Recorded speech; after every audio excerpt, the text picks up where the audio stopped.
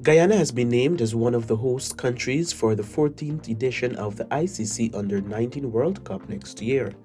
The tournament will run from January 14 to February 5th, with Antigua and Barbuda, St. Kitts and Nevis, as well as Trinidad and Tobago confirmed as other venues. A total of 10 venues will be used for the tournament. At the official venue announcement and commemorative bat presentation ceremony at the Guyana National Stadium at Providence, Minister of Culture, Youth and Sports, Honorable Charles Ramson Jr., stated that not only would this event give opportunities to youths of Guyana, but also aid in the economic development of the country. Why did we make this kind of investment and direct this kind of energy? It's because I know that the sport and hosting the tournament matters. It matters in many ways. I'll start off from an economic perspective and then I'll also explain from a youth perspective.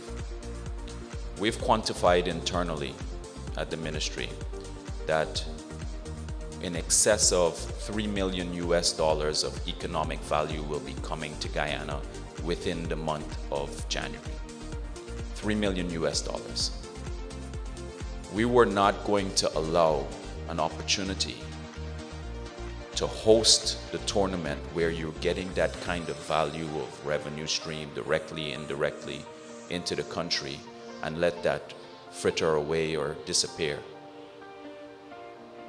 The minister noted that other sectors also stand to benefit. When you think about the transportation, the logistics, all of the people connected to catering, it's hundreds of millions of dollars in economic value, security, everything.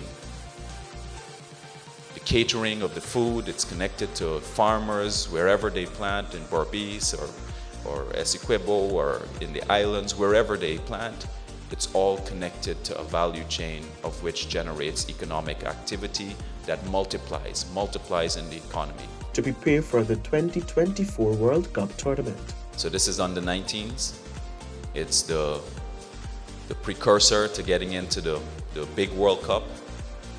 It tests our readiness, it tests our strength, it tests also our personnel, it tests our facilities.